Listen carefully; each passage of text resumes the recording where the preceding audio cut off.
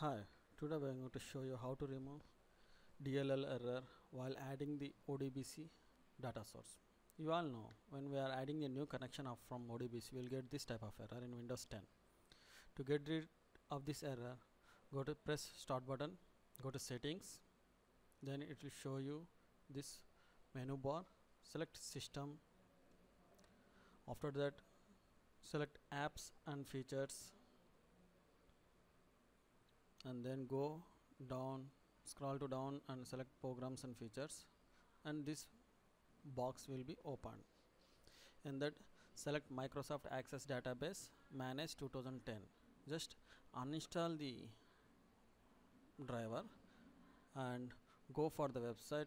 The link will be provided in the downside, and download the latest version. It's a 34-bit or 64-bit depending on your operating system, and install it and restart the system. Now check the ODBC connection properly. Thank you for watching this video. Hope you like it.